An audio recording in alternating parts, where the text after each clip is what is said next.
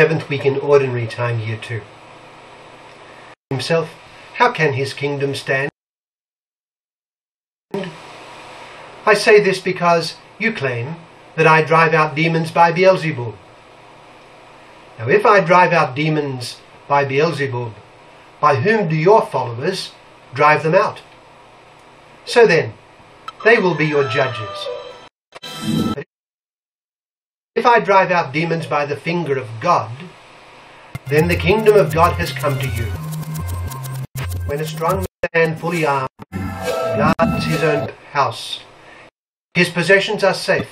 But when someone stronger attacks and overpowers him, he takes away the armor in which the man trusted and divides up the spoils. He who is not with me is against me, and he who does not gather with me scatters.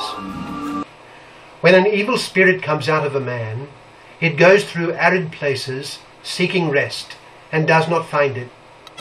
Then it says, I will return to the house I left. When it arrives, it finds the house swept clean and put in order. Then it goes and takes 7 other spirits more wicked than itself, and they go in and live there.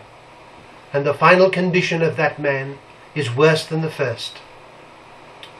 That's from Luke chapter 11, verses 15.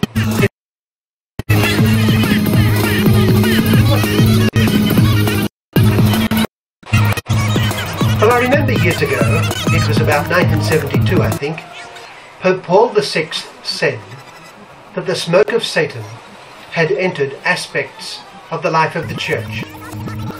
He was referring to the descent on the part of many within the church towards the church teaching and discipline.